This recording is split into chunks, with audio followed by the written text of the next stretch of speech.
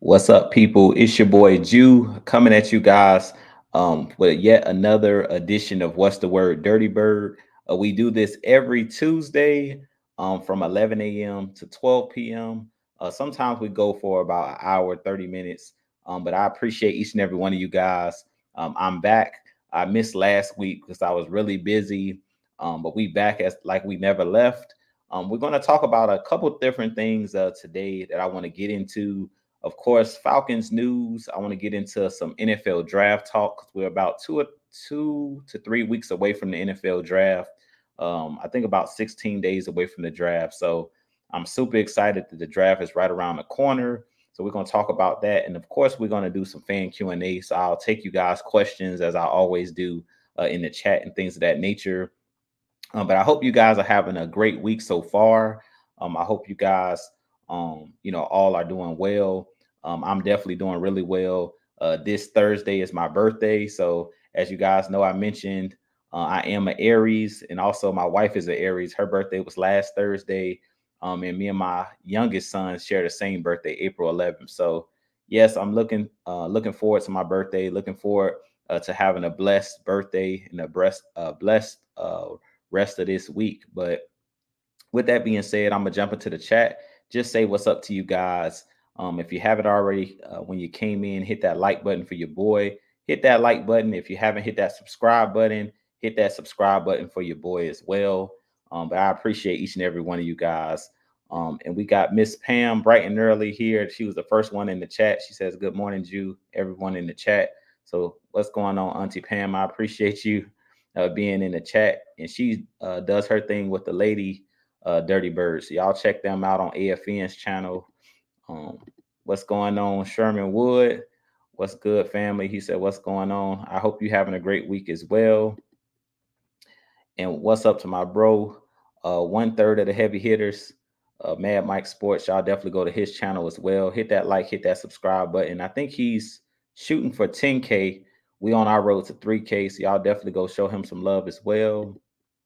And Dre Murphy, what's going on, bro? He says, hello, everyone. How's everyone doing and feeling on this chilly, cloudy, rainy, wet Tuesday morning? Yeah, I'm in sunny Florida, so I'm sorry to hear that it's raining there, but we're having a really nice day. It's in the 80s here in Central Florida. And I thank you for that, Miss Auntie Pam. She says, happy belated birthday to you and your wife, Jew. I appreciate that. And Red Swarm, he says, what's good, brother Jew, and everyone in the chat. Happy birthday, Aries. My birthday is April 5th. Also, you also are Aries, so happy birthday, man. Yeah, your birthday just passed. You born one day after my wife. My wife is April 4th. So what's going on? Miss Sonia Howell, what's going on? I hope you're doing well. I thank you for joining me as well. And let's see here. Xavier Littman, what's happening, man? I appreciate you joining as well. So, as I mentioned, as you guys come in, please hit that like button, hit that subscribe button for your boy. I appreciate each and every one of you guys. But we're gonna jump right into some Atlanta Falcons news because we did have some news drop yesterday. We had two signings yesterday. So first, Kevin King signed with our Atlanta Falcons. He is the cornerback formerly of the Green Bay Packers. And I really think that this is a really good signing, a sneaky signing by the Atlanta Falcons. A lot of people are kind of just brushing it off like, oh, he'll just be a role player or he'll just be a guy that, probably just add depth to this Atlanta Falcons team. But I think he could have a significant role depending on how healthy he is because he's been out of the game for 2 years. He hasn't played since 2021, but he's only 28 years old. He's 6'3", 200 pounds. I did a video yesterday on him as far as Atlanta Falcons news, but I think that this is a really good signing, especially because we signed him to like a 1-year deal for I think like around $1 million. So it's not really a one of those big name or splash signings that I think the league is going to really talk about.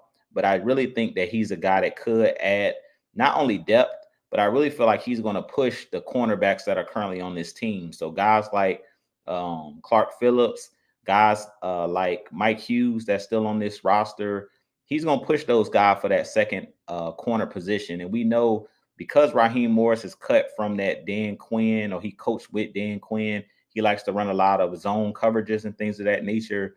We know that Dan Quinn preferred longer cornerbacks, guys that were 6 feet and above. And one thing that Kevin King has over guys like Clark Phillips is he has that length. Even a Mike Hughes, he's 6'3", so he has those long arms, similar to a Richard Sherman, similar to a Brandon Browner in that Seattle Seahawks. In that secondary, the Legion of Boom, how they like those bigger, longer, physical cornerbacks. And I really feel like Kevin King is one of those guys that's sneaky good. Like, I was surprised that he hadn't played in the league in the last 2 seasons. And I'm surprised that the Green Bay Packers didn't re-sign him, because he's one of those guys that I think is a solid corner in the league. As I mentioned, you guys know that I'm not huge on you having to have the top of the line cornerbacks.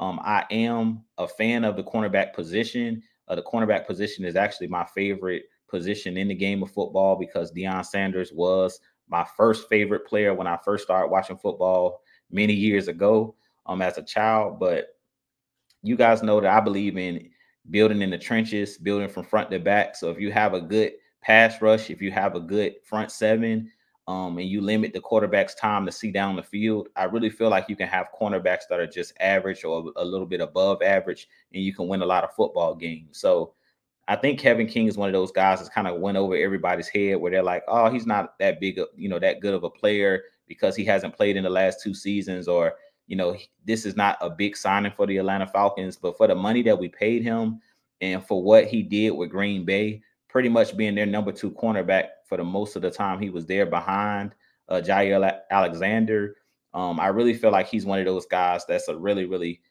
solid cornerback.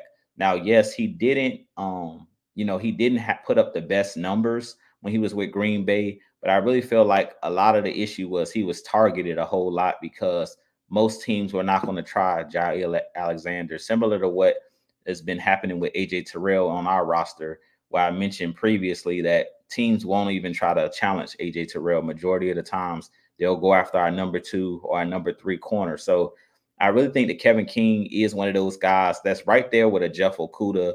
We know last year Jeff Okudah was our number 2 cornerback, and then later on in the season, Clark Phillips was that guy that was playing the number 2 corner. But I really feel like Kevin King is a guy that's going to push these young guys on this team. So I wouldn't count him out. I wouldn't be shocked if game 1, Kevin King is that number 2 corner on the outside. It wouldn't surprise me, because he's a guy that's familiar with the scheme, as far as he played under Jimmy Lake when he was in college with the Washington Huskies.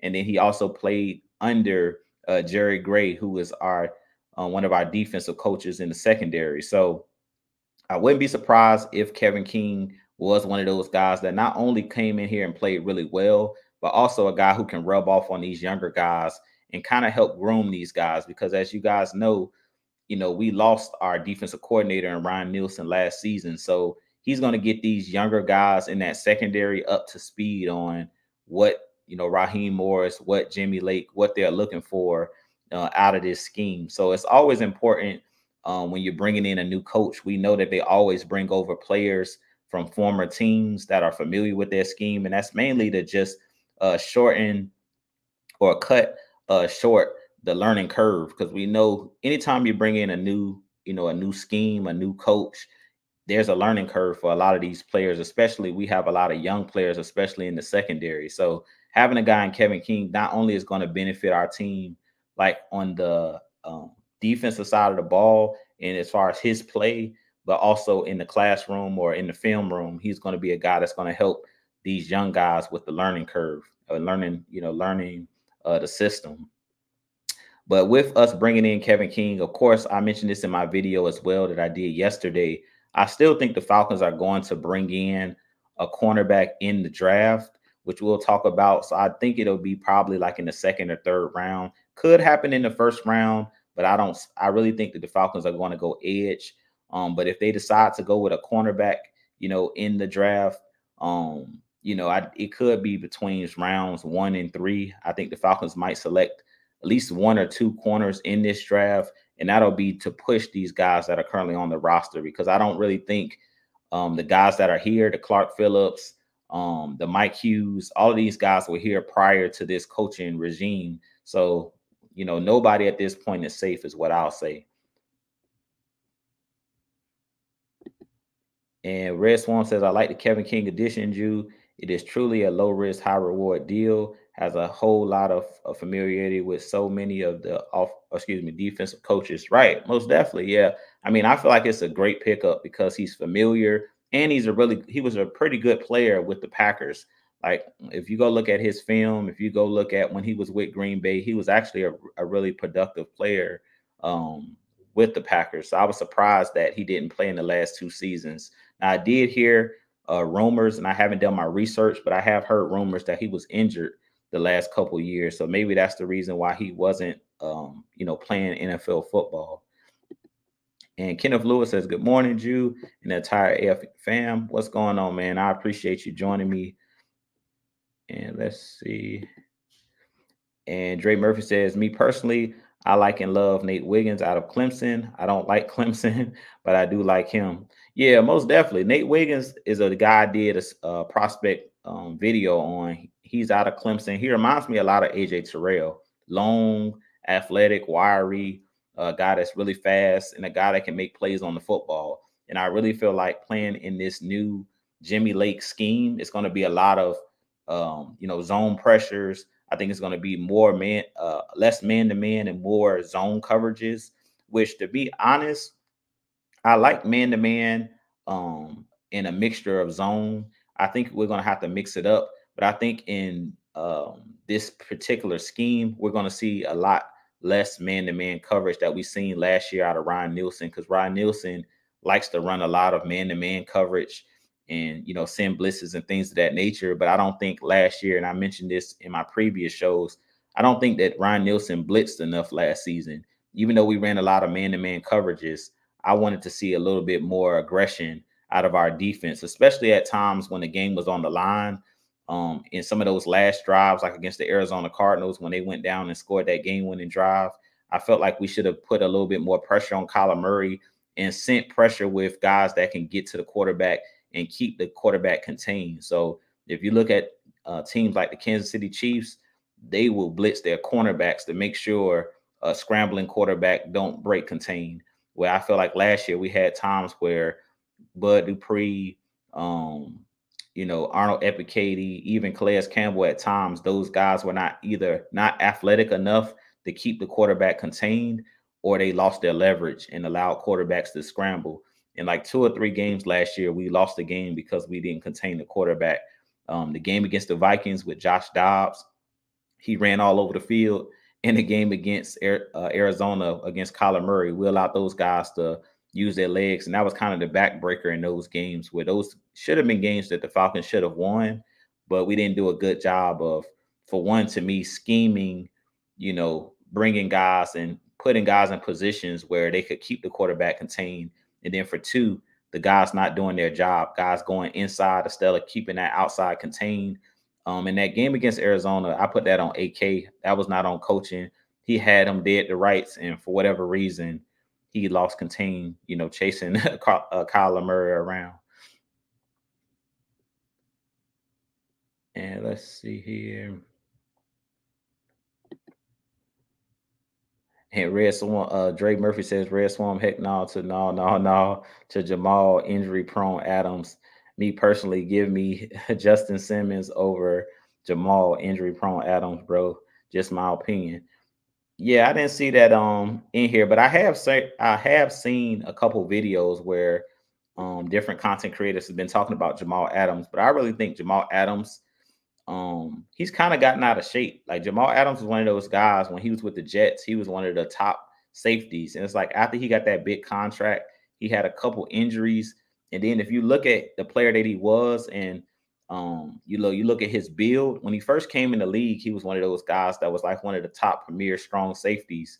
And after he got injured, to me, he didn't do a good job of keeping himself in shape. So at this point, Jamal Adams is dang near a linebacker. If you look at the way that he plays the game, he's like a box safety, but mainly a linebacker. If I were to bring in a guy like Jamal Adams, I would make him a linebacker.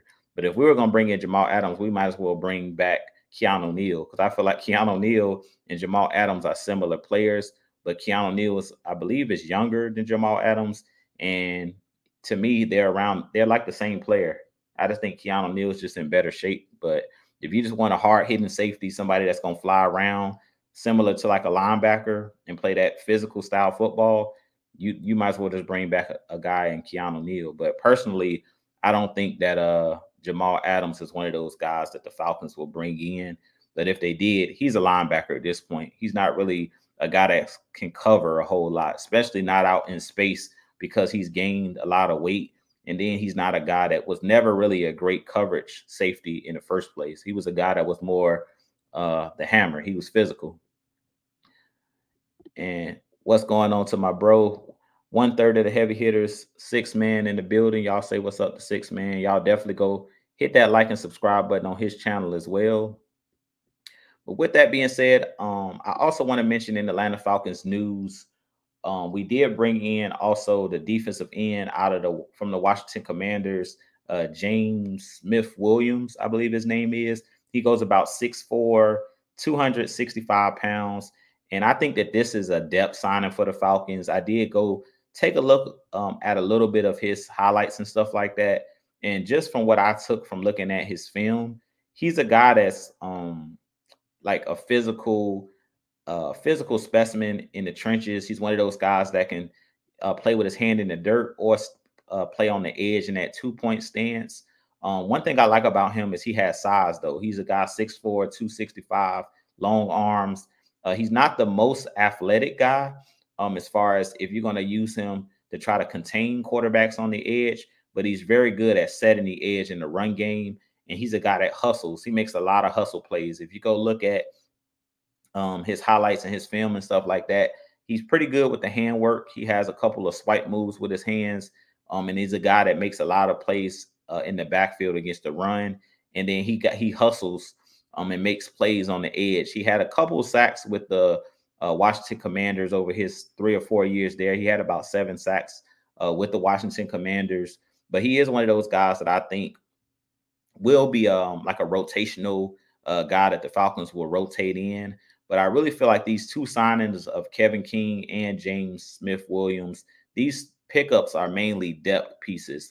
As I mentioned before, the Falcons, because we don't have a ton of money as far as cap space left, I really feel like the Falcons are going to be signing a lot of players to one-year deals to basically save some of the money for the guys that we're going to have to sign once we draft our players. So once this draft class is paid, I really don't feel like there's going to be a ton of money left over because we kind of gave the bag to Kirk Cousins, and because we have, guys that are making big money. We paid Chris Lindstrom last year. We paid Caleb McGarry.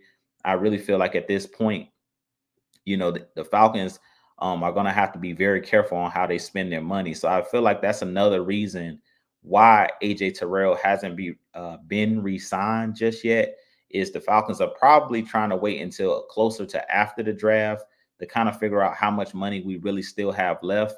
And I really feel like the Falcons are trying to do their due diligence and be wise on how they spend the money, because we know in the last regime, when we paid Matt Ryan, we paid Julio Jones, paid Jake Matthews and those guys, basically at that point, we were having to restructure guys every single year, which basically is just pushing or kicking that can down the road. And is basically just going to have a larger cap number in later years. So I feel like the Falcons are trying to get away from doing that.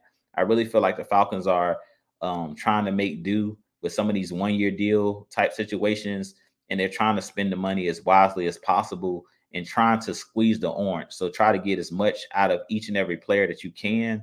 And that's why I always talk about player development is huge. Like, you have to develop the guys that are on your roster. We need guys to take the next step. Guys like DeMarco Hellams from last year, guys like Clark Phillips, guys like Zach Harrison, all those guys we drafted last year that got a lot of playing time.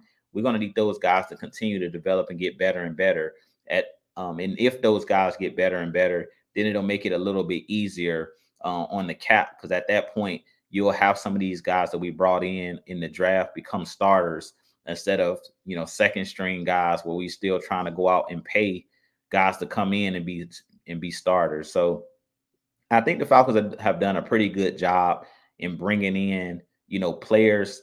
Terry Fontenot in the front office has done a solid job of trying to put weapons around Kirk Cousins with the Rondale Moores and the Darnell Mooney signing. And I really feel like they've solidified the offense for the most part. I really feel like this draft is going to come down to building the defense and trying to solidify the defense. But with that being said, I'm going to jump back into the chat really quick. And then we're going to jump into the next segment, which we're going to talk about the NFL draft. But before I do that, let me jump into the chat because I know a couple of you guys have joined since I've been talking. So what's going on, J Diaz? He says, what's going on, Jew? I appreciate you joining. And y'all can start dropping some of your questions in the chat as well as I'm talking, because you guys know I try to limit the show to like an hour 30 minutes. But I know you guys have questions as well. But I want to jump into some NFL draft talk. So in this NFL draft, as I mentioned, it's a couple weeks away. Personally, I've zeroed in on the edge position. I definitely feel like the Falcons have to come away with pass rush in this first round. I don't want to see the Falcons trade back unless for some reason all of the quarterbacks go in the top couple picks and wide receivers and things of that nature, and you still have sitting on the board Latu, you still have sitting on the board Dallas Turner, you still have sitting on the board Jared Verse. If all three of those guys are still there and the Falcons decide to trade back, I'll be fine with it. But if your guy's there, I feel like in this draft, the Falcons have to go ahead and take that edge at 8. We don't have time to waste. You guys know I've been stating this probably since the last season ended. It's like the Falcons are going to have to fix this pass rush. Last year, I think we did a good job of being solid in the trenches. We had 42 sacks, where the previous season, I believe we only had about 19 or 20. So we doubled up the sack numbers. But I want to see the Falcons go out and get a guy that can win one-on-one situations. So even when Grady's not forcing a double team, even when David Onyemata and those guys are not wreaking havoc, when it's 3rd and long, I feel like the Falcons need one of those guys on 3rd and long situations. When it's mano-y-mano, you versus the left tackle, you versus the right tackle, we need a guy that can consistently win in one-on-one situations. In the last couple of years, I'll say probably within the last 10 years, the Falcons really haven't had that guy that can win mano-y-mano, big-time pressure situations, 3rd and long. The Falcons need to get off the field. And that showed last year in those games that were one-possession games, the games that I mentioned, the Minnesota Vikings game, the Arizona Cardinals game, all of those games where it was, game-winning drives. The Falcons proved last year that we didn't have that finisher. We didn't have that guy that's going to say, I'm going to put this game away, similar to Aaron Donald, who just retired. If you guys remember in the Super Bowl, Joe Burrow goes back to pass, last drive of the game, and Aaron Donald comes away with a sack. That's what we need for our Atlanta Falcons. We need that guy that can consistently win one-on-one situations, that can be a game wrecker. And I really feel like the Falcons have been missing that for the last decade. We haven't really had a guy that can force, game-winning situations. They can go out there and make a sack, get a strip sack, fumble. And we need that this year. Now, I don't want to put a ton of pressure on whoever we draft to say that they're going to be that player this year for our Atlanta Falcons. But we have seen guys like Micah Parsons over the last year, last couple of years, guys come out and from day one, when they step foot on the field, Micah Parsons has been one of those guys that gave the Cowboys 10 sacks a season. So I really feel like the Falcons need to be looking for that player that can be a game changer. And I really feel like the top 3 guys that we mentioned, or we continue to mention, Latu, Verse, Dallas Turner, I feel like those 3 guys have the ability to be game changers. Now, I'm not going to say all 3 of those guys will be great pass rushers in the NFL or be consistent enough to be considered with the Max Crosby's, be considered with the TJ Watts.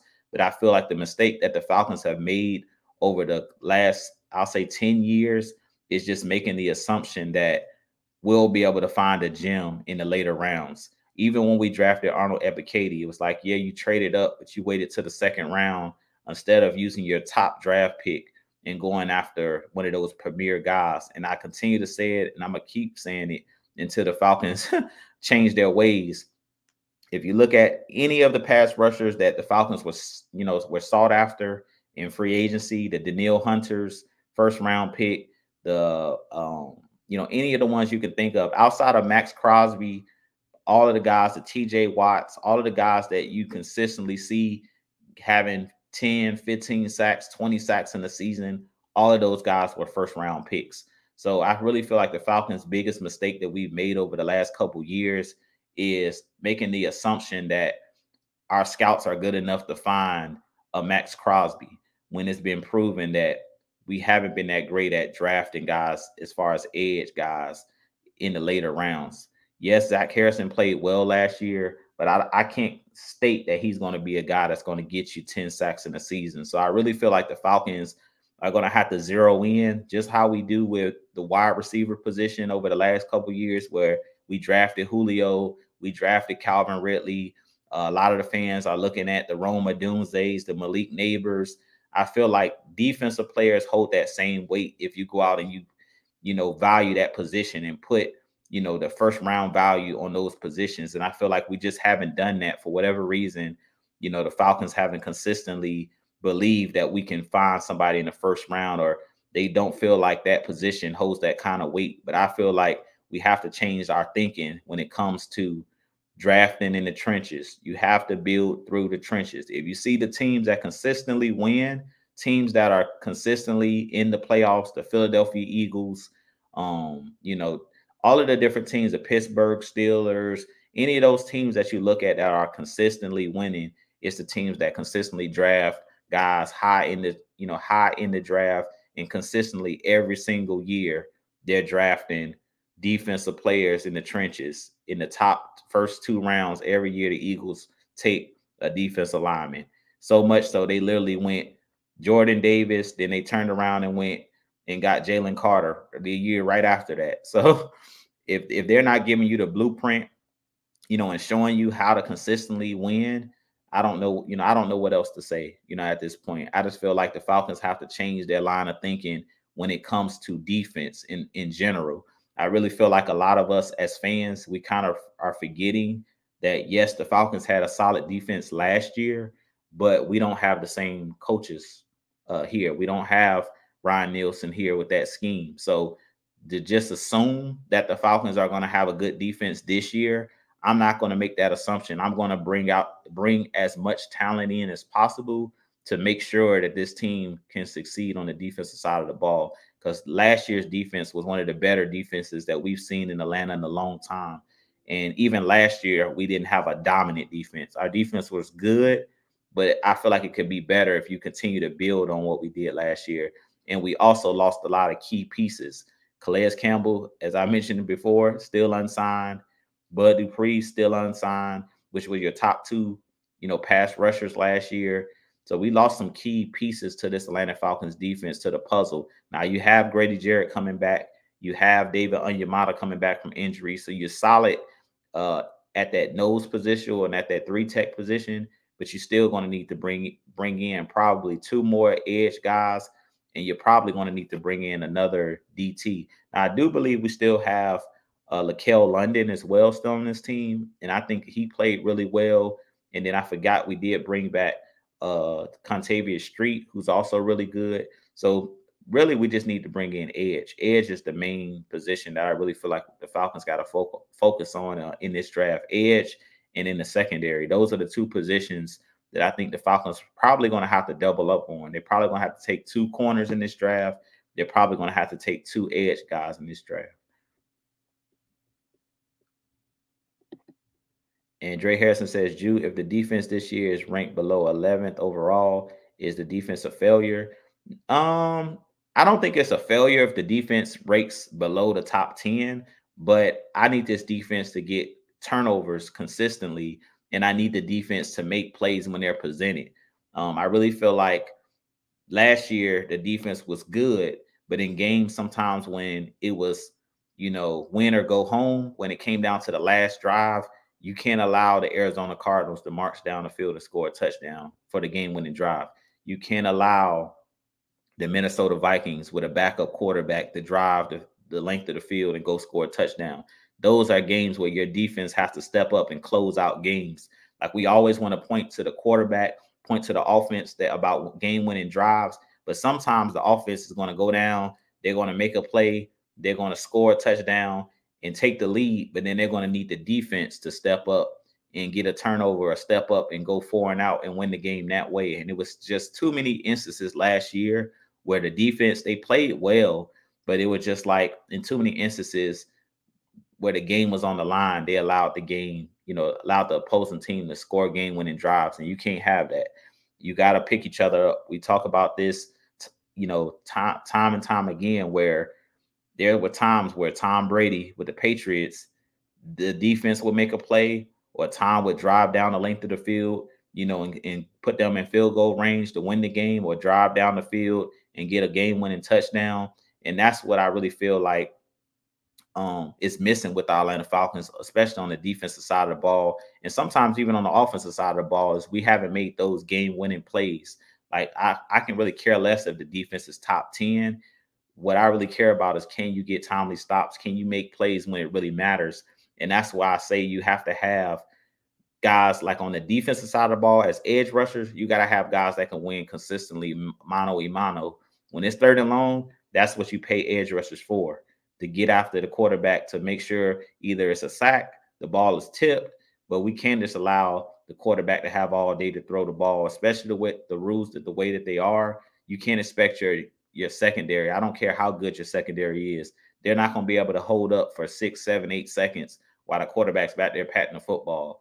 If you give quarterbacks that much time, especially in the NFL, usually it's going to end bad for the defense when the quarterback has all day to throw the ball. But with that being said, let me jump back into the chat. Red Swarm says, also, it seems like reports have increased at the last couple of days about Calais. Man, I really hope that he decides to come back this year, rise up. To be honest, I think Calais will come back.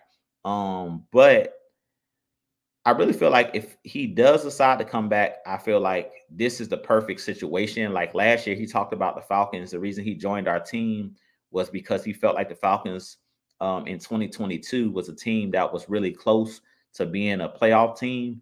And I really feel like this year, I feel like he would be coming back to a better situation because we have Kirk Cousins, who is an established quarterback, and then you've given him even more weapons.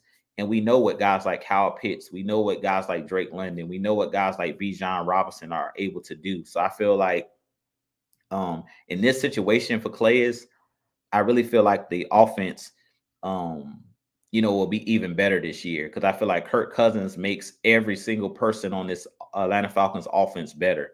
He makes the guys on the offensive line better because he can make checks and calls at the line. He's seen any defense you can really throw at us. He has all of the weaponry. He has the running backs. He has the wide receivers. He has the tight ends. So I really feel like if Calais wants to come back for one last, the last dance, as they say, if you want to come back for one last season, I really feel like this would be the perfect situation. I feel like last year he came to the Falcons on potential, but I feel like this Atlanta Falcons team is even better because he's played against Kirk Cousins, so we all know what Kirk Cousins is capable of. Going into last season, to be honest, none of us really knew what Desmond Ridder was capable of or what he was going to do as the starter. So I really feel like this team, I can pretty much guarantee you guys, outside of an injury to Kirk Cousins, this Falcons team, as we just talked about, top 10 defenses, this will be a top 10 offense. You can book it.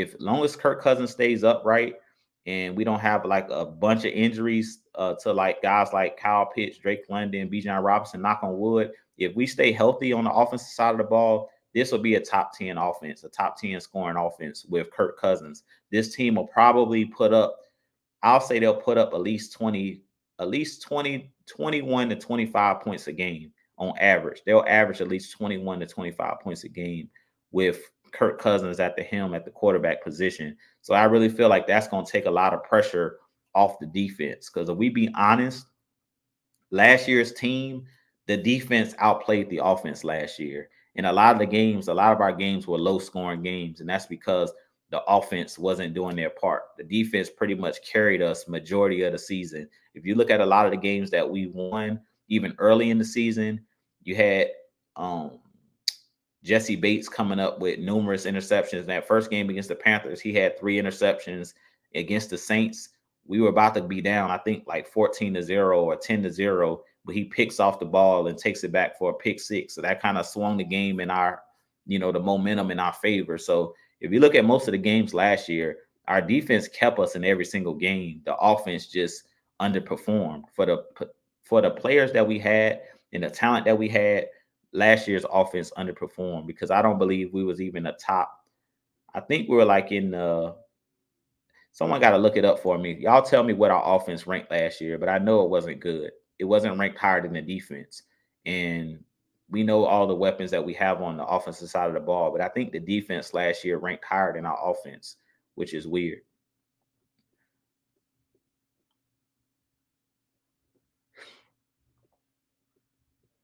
And what's going on, Anthony? He said, "What's good, Jew? I appreciate you joining me, man."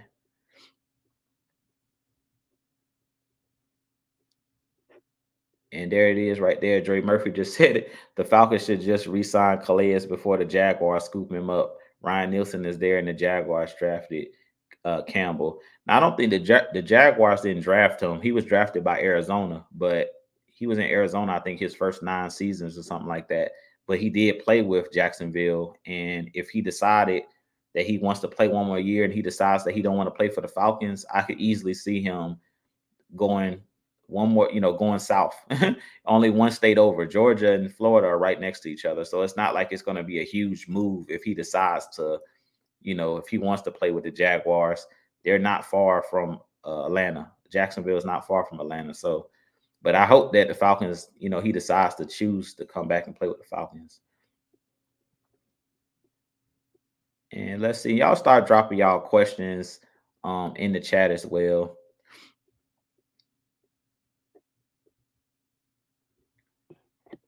Yeah, and I did. The JD asked, so you actually got to knock on wood after that one, Jew. Yeah, I did. My desk that I do my shows in is made of wood. So every time I say knock on wood, I try to do it where you guys can't hear it. But yeah, I definitely knocked on some wood because I don't want to wish injury on nobody.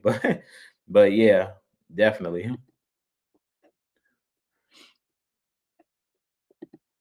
And Dre Murphy says, Jew, I know you said we don't need a defensive tackle, but I still would take one with them 2 third-round picks. We got me personally.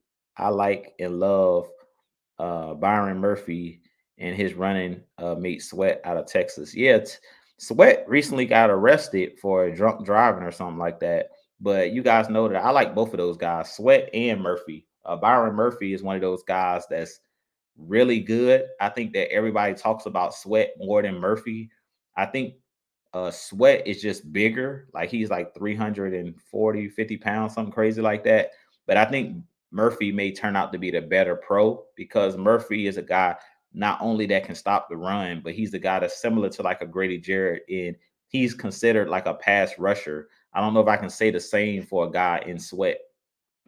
Sweat is really, um, Sweat is really like a run stuffer. He's not really a guy that I would expect to be a pass rusher. Now he did have some plays last year where Murphy and Sweat together they collapsed the pocket so much that they end up coming away with a couple sacks. But I really feel like Byron Murphy is the guy that I think if I had to choose between the two, I would take Byron Murphy over Sweat just for the mere fact that I think Byron Murphy could be a guy if Grady Jarrett somehow moves on, the Falcons will have a guy that can do similar things to a Grady Jarrett. Sweat, I like his game a lot as well, though, because he's a run stuffer. And I really feel like you can never have enough big bodies in the trenches. And that's one thing that I like about both Ryan Nielsen and I like currently what Jimmy Lake and Raheem Morris, what they're currently doing. I prefer bigger defensive linemen in the trenches. I think it's just easier to plug up running lanes and things of that nature. And we know we had Dan Quinn here and Thomas Dimitroff. For whatever reason, they always wanted to draft smaller, edge rushers, smaller defensive tackles. And that's why we got pushed around a lot. And if you notice last season, we didn't get pushed around a lot in the trenches. As far as being able to stop the run, our defense was really, really good at stopping the run last season. So I really feel like that's a huge plus. And you guys know when I always talk about the trenches, the main reason I always talk about the trenches is not just the rush the passer, to be able to stop the run. Because if you can make a team one dimensional, then you have a chance of winning a lot of football games. And I feel like last year we did a pretty solid job of making teams be one dimensional. We just couldn't get off the field in certain instances. And then on the instances when the defense did get off the field, the offense didn't reward the defense by going down and scoring. So it works hand in hand. Like you can have a solid defense that gets stops, which is, fine and dandy. But after your defense get a stop, you have to double up and you have to reward your defense by having long drives and going down and scoring points. It was a lot of instances last season where the defense gets a stop, the offense goes 3-and-out, and the defense is back out there on the field. And you can only expect your defense to hold up for so long before offenses figure them out or for the defense wears down and then opposing offense takes control of the game. So I really feel like the biggest issue last year with our team was when we got stops, our offense didn't take advantage of it and go out there and score points. And I really feel like that's what made the 2016 Falcons team really good is we were one of the top teams in takeaways, but then we also was one of the highest scoring teams. So we put a lot of pressure on opposing offenses and opposing teams to keep up, which made other teams have to be one dimensional. So if you're facing a team like in that 2016 year, we would jump out to leads on teams, and then our defense would turn around and get turnovers, and then Matt Ryan and offense would go down there and score touchdowns to put us up 10, 17, where teams then have to basically eliminate the running game because they're going to run out of time. They would have to throw the football, which makes it easier to rush the passer. When you know a team has to pass the ball because they're down double digits, at that point, your guys like Vic Beasley was able to pin his ears back. Guys like Dwight Freeney, Jonathan Babineau, those guys, Adrian Claiborne, they were able to pin their ears back. So I feel like this defense is going to be a lot similar to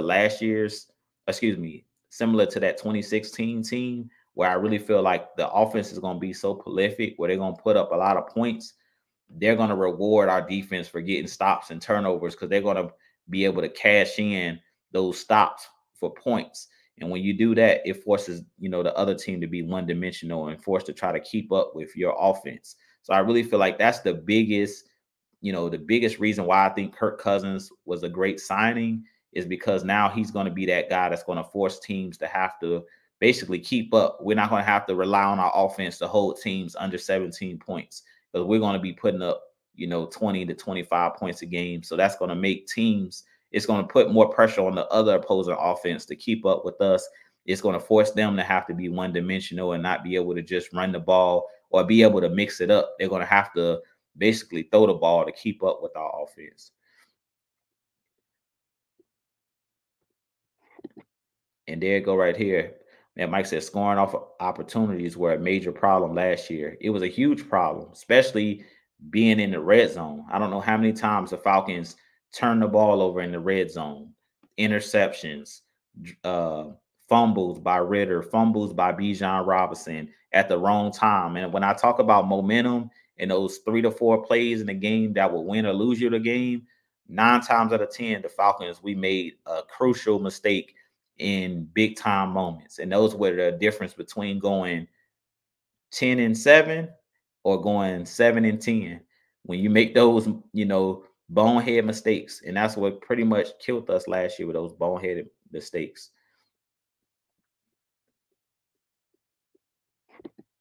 And Auntie Pam says, what do you think about? I don't know if his name is Bo Limber a lemur.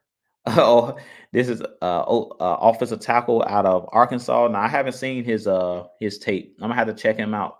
I haven't really been looking at offensive line a whole lot, to be honest with you, Miss Pam. I've been focused on defense, mainly the defensive line, corners. I really haven't been focused on the offensive line at all. Like I really haven't looked at this offensive line outside of Joe Alt, which everybody talks about out of Notre Dame being like the top guy in the draft. I really haven't looked at any film. I haven't even looked at any film on Joe Alt, to be honest.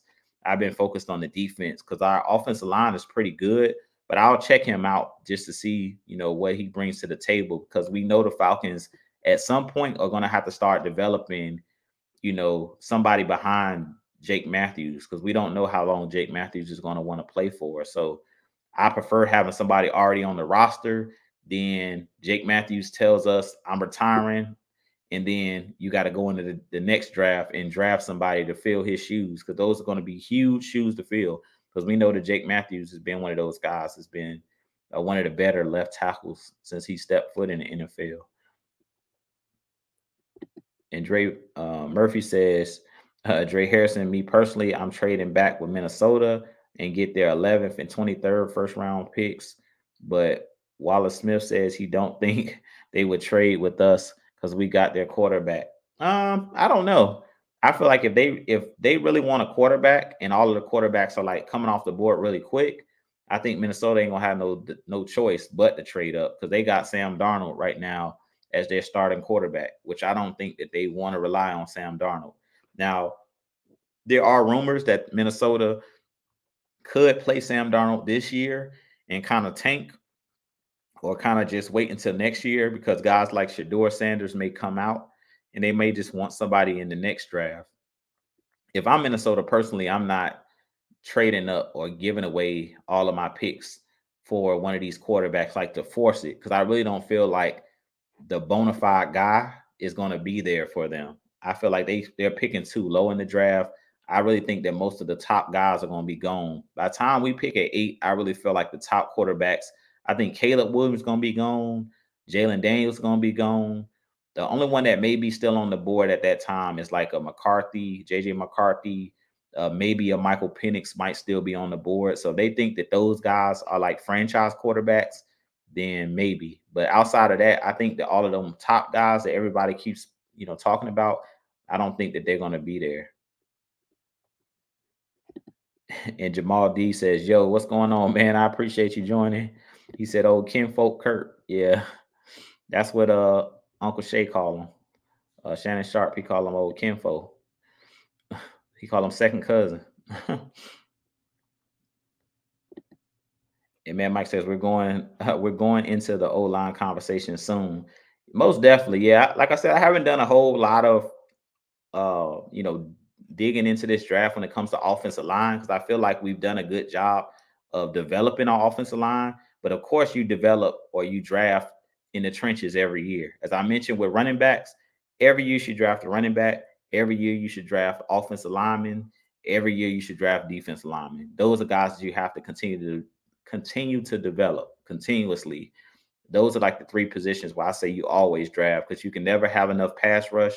You can never have enough good offensive linemen, because you don't want to get into a situation where, yes, we are good with the 5 guys that we have up front, but what happens is one of those guys go down, knock on wood again. And what happens if Drew Dalman, what happens if Jake Matthews or one of those guys get injured, Matthew Bergeron? You want to have a guy that you can plug and play. And I really feel like last year, Storm Norton did a really, really good job. And that's why they brought him back, because Gary went down for a couple games and I couldn't even tell he was gone. Like, Norton played really good. There was a lot of games where I looked up, like, who's number 77? Because I didn't even realize that McGarry had gotten hurt on a couple of those games until I actually looked up and seen, Storm Norton was playing really well. And let's see. And most definitely, my bro says, stay tuned for the heavy hitters. Subscribe to the channel. Every post game live will be there. Most definitely. We do all of our post game shows on the heavy hitter channel. And on Wednesday nights, me, Mad Mike, K Styles, Don, we go live.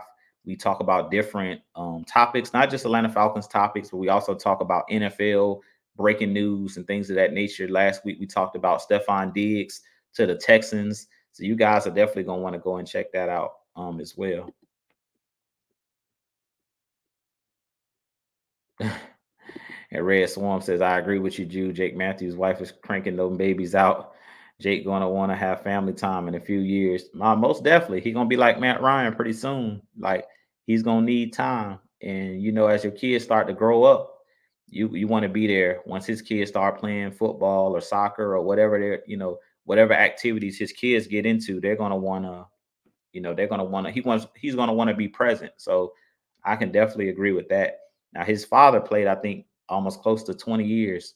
But I don't know if he's gonna want to stick around for that long. But hopefully we can get back to a Super Bowl and win a Super Bowl before it's all said and done. Because Jake Matthews, to me, quietly, he's had a really good career. He doesn't get talked about enough as one of the better offensive linemen, especially playing in the quarterback's blind spot. The left tackle position is one of the top, I'll say the top five positions as far as most important. And he's been one of those guys that you don't hear his name called a whole lot during games, which means he's doing his job.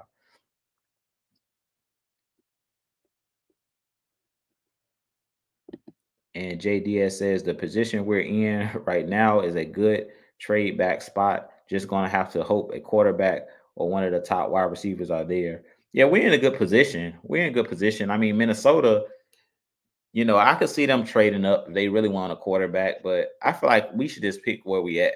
I keep hearing we should trade back, and I don't mind trading back, but those three pass rushers better be there. If they're not there, then I'm taking my guy at 8. I'm not waiting because we know that teams will trade up and then draft the guy that you wanted. So I don't want to have no regrets. If you know who you want, stand 10 toes down on it. I keep hearing that 8 is too high, for one of these edge guys. Personally, I don't think that. I feel like you got to go with whoever you want. And let's see here. And JDS says O line probably in the fourth round pick, maybe, or one of the third rounds. Yeah, I could see that. I mean, like I said, we definitely got to take a offensive lineman in this draft. I would not come away from this draft with as many picks as we have. I think the Falcons got to draft at least one offensive lineman just to be developing, behind the guys that we have. But like I said, you never know when an injury may strike. And Falcons for Life says Kevin King, we better off paying Okuda. But Okuda got more money. Okuda signed a 1 year deal, but I think Okuda got like 1 year, five. I think he got like $5 to $10 million, if I'm not mistaken, from the Houston Texans. So I think that they wouldn't have mind keeping Jeff Okuda, but I think that they didn't want to pay Jeff Okuda the money it would have took to keep him. Kevin King, you're paying him veteran minimum. I think they're paying him like 1 mil, no more than about $1 to $2 million a year. So I think it was just Okuda was just a little bit too rich for our price range at this point, a little too rich for our blood at this point because we still got other guys that we gotta pay. Plus, we gotta pay the draft class, and then you pay Kirk Cousins. I keep saying we paid Kirk Cousins a big pot of that money went to Kirk Cousins.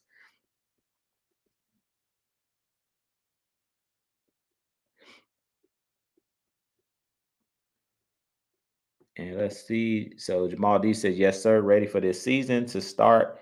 Kick them ain'ts between between the washer and dryer. Most definitely. Yeah, I definitely agree. I mean, the Saints. We owe the Saints for how the last game ended with them scoring a touchdown in kneel formation, basically in victory formation. They ran it. Ran. I think it was Jamal Williams, if I'm not mistaken, is his name. The Saints running back ended up scoring a touchdown, which was his only touchdown of the season. I'm like, really? Y'all gonna really run a fake a fake Neil running back dive? Come on. And it was already up by like 100 points. Come on, man. And JDS says if Roma Doomsday is there at 8, do y'all think Terry will pass him up? I think he will. I think he will. I mean, at this point, if Roma Doomsday is there, I'm passing him up. And I know that sounds crazy, but if Roma Doomsday is there and Latu is there and Dallas Turner is there and I'm taking one of those guys. I'll even go this far. If Roma Doomsday is there and only one of those pass rushers out of Latu, Dallas Turner, and Verse is there, I'm taking one of those three. I'm taking one of the three pass rushers before I'm taking Roma Dunze. At some point, the Falcons got to just learn that there's always going to be good wide receivers. When we were drafting the year that CD Lamb came out, we were on the board. I think that was the year we took. That was either the year we took. I think that was the year we took Kyle Pitts, if I'm not mistaken. I think it was the year we took Kyle Pitts or Drake London.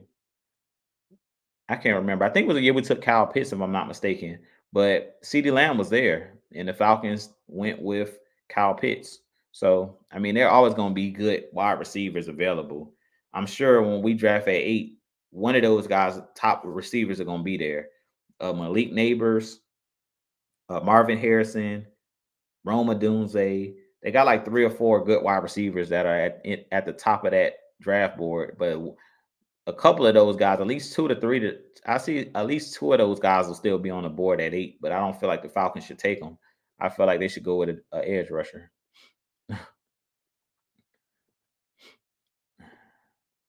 And I kind of want to get you guys' thoughts too, because I keep saying trade back. Like I heard I would trade back and then take Latu. But what if you trade back and then somebody drafts them? That's what I'm scared of. I don't mind trading back, but my logic is if you trade back, it's not a guarantee that when you trade back that they're gonna just lead a player you want, so you can still take them when you want to take them. So I don't get that. I get the logic of wanting extra picks, but we cannot guarantee that that our guy's gonna be there. So that's my biggest fear of I'm not trading back. Trey Murphy says, out of the South Carolina Gamecocks and the second wide receiver I like out of Florida, Ricky Pearsall, bro, you can get one of them in the later rounds. Yeah, Ricky Pearsall is good too. I've been watching some of his film. I'm gonna do a breakdown on his game because he's one of those guys that would fit perfectly in this scheme. Run after catch, a guy that runs really, really crisp routes, similar to a Lad McConkey. So yeah, if you want a wide receiver, there's wide receivers galore in this draft. You can get I can go 10 to 15 deep as far as just names of wide receivers that I've watched film, and I'm like, yeah, this dude will work. And I keep telling you guys, Puka Natua was, I think, a fourth, fifth, something like that. He was not drafted high at all, and he blew everybody out the water as far as in his rookie class. As far as his receiving yards, he broke all of the records for receiving yards for a rookie wide receiver. And Puka for the LA Rams, which is playing in this same scheme that Zach Robinson's are going to be running, he had a really good season. So you don't need a top wide receiver. We don't need another wide receiver.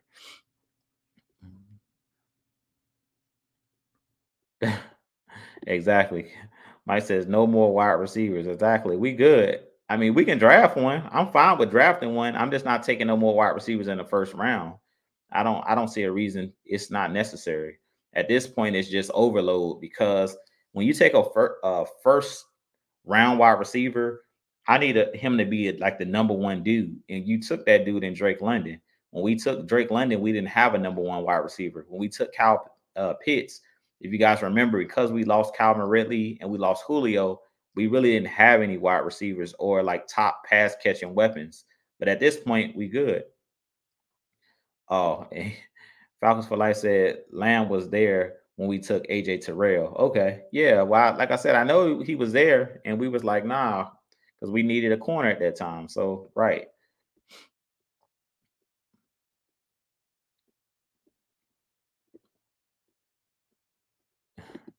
And Mike loves the my conky. Yeah.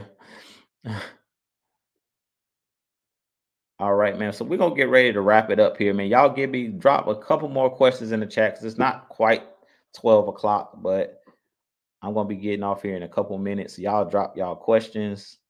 If I didn't get a chance to answer your questions, put it back in the chat because I might have not seen it as I was scrolling through. He says Titans take a tackle, leaves us perfect leverage for a trade back. Yeah. I mean, I'm like I said, I'm not opposed to trading back, but our guy better be there. If you trading back, y'all better know that whoever's picking behind you that's trading up, they don't want who you trading back for, or you trading back. Yeah, you better hope they don't want the guy that you're trading while you're trading back, basically. JD says if we trade back, I think we'll target a cornerback over edge unless Versalatu is there. Maybe even Dallas, depending on how far back we trade. Yeah. I mean, I'll say this. If the Falcons don't go defensive line, which I feel like at this point they better, but if they don't, the only thing that I'm okay with them taking in the first round is corner. The only reason I'll say corner is because if they don't know if they're going to pay AJ Terrell, they may be drafting a guy that they think can take over and be the number one corner. So I can condone that. I can't condone any position on the offensive side of the ball outside of left tackle. Like if they're saying, okay, Jake Matthews, we know something that everybody else don't know. I can see, okay, we can go with a left tackle. I can condone that. And outside of that, I can't condone nothing else over a edge rusher or a pass rusher. So if unless we taking CB1 or CB1 of the future, or unless they're taking a left tackle that's going to be here for the next couple years, I'm staying where I'm at. I'm not moving back. I'm taking the edge rusher. Those are the only two positions I can condone, and then I can make uh one exception or an exception for quarterback. That's the only other position, and for that particular position, it better be somebody that they think is like the future franchise guy. I'm not trading back or drafting a quarterback in the first round if I don't think that he's the next Matt Ryan or the heir apparent to Kirk Cousins. Because I can condone even you taking a quarterback if you really think that, okay, Michael Penix and you got a plan for it, or one of these guys, slide in the draft and you really, really think that they're the next, next quarterback for the Falcons. That's the only other position I can condone. But outside of those three positions, I can condone a linebacker, just a inside linebacker. I can't condone a safety because you're really set with Jesse Bates and Helms. I can't condone a guard because you got two good offensive guards. You definitely can't condone a center being taken in the first round because you see so many years where you can make do at center. You always can find a center unless this guy's generational. I've seen guys like Kelsey, who just retired, was like a fifth round pick for the Eagles and end up being a Hall of Famer. So you can find talent later on in the draft for those type of positions. So the only position I think I can condone is cornerback, left tackle, and a quarterback. If you have some type of plan where you just feel like this is a can't miss prospect, we need this guy because Kirk Cousins is on the back half of his career, and we don't want to be chasing after Kirk Cousins is done playing. We want somebody to be able to develop under him where we're not chasing like we were when Matt Ryan left and or was traded, and then we didn't have a guy that was ready to go. So those are only three positions I can condone personally. Let's see. All right, so I think I hit everybody's questions here. Let's see. All right, so I think I hit each and every one of you guys' questions, man. But I appreciate you guys joining. As I mentioned, you guys stay tuned because I'm gonna have a lot more content coming for you guys as always.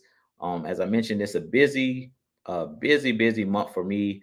Anniversary coming up at the end of the month. My birthday's Thursday.